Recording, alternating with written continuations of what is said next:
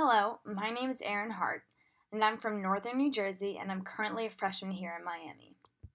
In this presentation, I'm going to explain what I've learned about the process of design by going through a few projects I've done. Design is a complicated field. As a designer, you have to apply multiple different intelligences to the three different categories of design. That's design thinking, knowledge, and skills. Throughout the presentation, I'm going to apply and explain these concepts in relationship to my projects. The first project is the expressive type project. For this, I had to select 3 words and alter the type to make it convey the meaning of the word. The use of typography and different typefaces was limited because I was restricted to only using the Arial font, so I had to use my creative thinking to come up with ways to arrange the letters to express their actions. The first word I chose was break.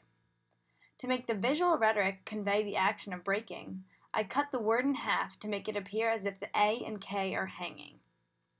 I added the word break multiple times in smaller fonts around the area that's being broken to express stress marks or pieces that are frayed off. The second word I chose is climb. I arranged the letters to appear as if they're physically climbing the boundaries of the frame.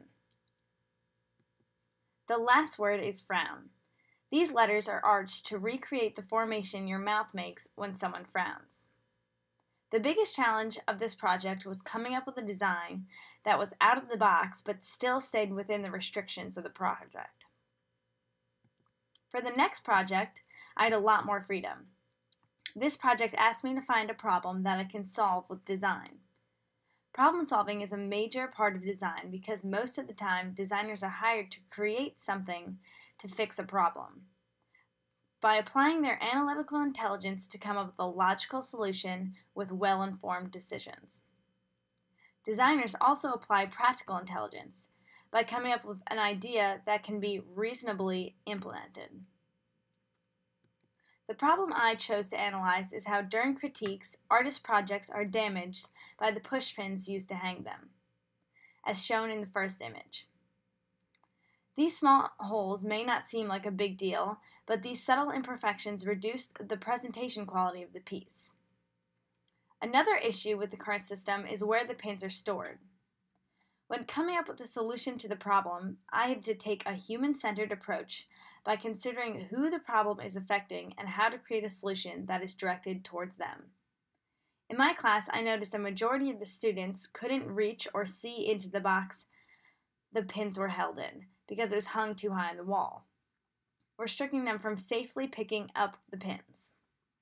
My solution is to replace the current board with a magnetic board so the artists can use magnets to hang their work and it won't puncture it. The board would also have a designated area to place the magnets when not in use, making them easily accessible to all students of all heights. One issue that may arise with this solution is hanging projects that are too thick for magnets to work through. To solve this problem, I proposed the design of a magnet that has an extendable arm that can stretch out and hook around the project, compressing it to the wall. The last project is the button icon project. The first step was to create a mind map, which is a commonly used problem-solving tool, because it allows designers to quickly jot down their ideas in the ideation phase of the design process. But for this project, it was used to analyze aspects of my life. Starting with my name, I branched off into separate categories and maintained organization by using the hierarchical scale by making the section titles larger to create emphasis. For the next step, I reviewed my mind map and chose 3 categories that were the most significant in my life. This is the iteration phase, where I had to apply my creative intelligence to repeatedly come up with quick, innovative, and engaging designs. The 3 categories I chose were family, concussions, and travel. Once I completed my quick sketches, I moved on to the second part of the iteration phase by selecting the images that can most successfully convey the topic's visual rhetoric in a form of an icon. Icons are supposed to be easily understood by the general public, so I reference my social and analytical intelligence to analyze how people interpret certain images and to pick images that have an internationally understood message, leading to these concepts: the family with the rings and the binky, the brain with a bruised part to express concussion, and a globe with pins to express travel. Next, I had to bring my black and white sketches to life. I decided to create my icons in Adobe Illustrator. Illustrator is the program that made me want to become a designer in the first place. When I started using this program, I was amazed by the ability to create two-dimensional images that appear to be three-dimensional. I would like to work in a design field that mainly uses Illustrator, like logo or package design. In this image, you can see the different steps I took to create the family icon and how I continually edited the design. One piece of design knowledge I have learned is how design is a process of trial and error, because as a designer, your skills are constantly improving as you learn from your mistakes and other designers. I went through this process of trial and error for all three icons to come up with these final designs, using gradients, color, and shadows to create a simple but dimensional icon.